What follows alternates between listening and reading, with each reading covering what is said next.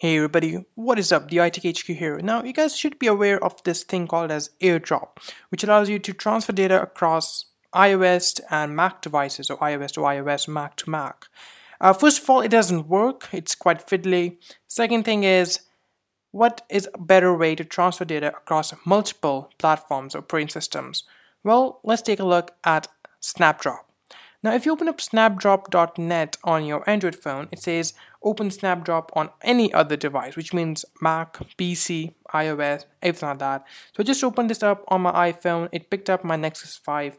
And if I tap on that, you guys can see that we get multiple options. So I can take a photo or a video. I can access photos from my library, iCloud Drive, Dropbox, or even I can go and get stuff from Google Drive or documents or all that stuff. So this is essentially the biggest advantage of this particular service. So what I'm going to do is I'm just going to go ahead and take the photo of Nexus 5, and I'm just going to go ahead and send this photo to Nexus 5.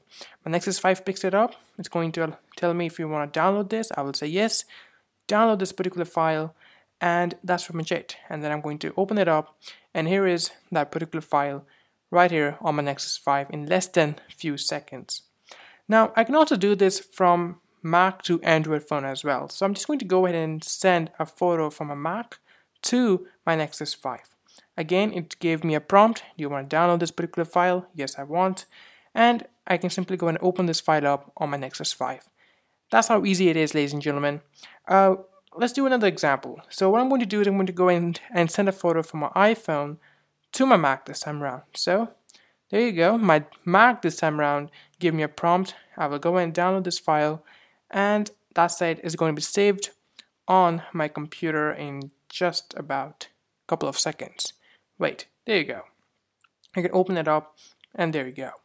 So guys, this is a Snapdrop. Works brilliantly, works every time, and that's probably the biggest advantage. One of the best services out there if you guys want to send or transfer files across multiple operating systems. That can be Android, iOS, Windows, or Mac. Thank you guys so much for watching this particular video. Hope you guys enjoyed it. If you did, definitely make sure you guys hit that subscribe button. And I'll talk to you guys all in my next video. Bye bye.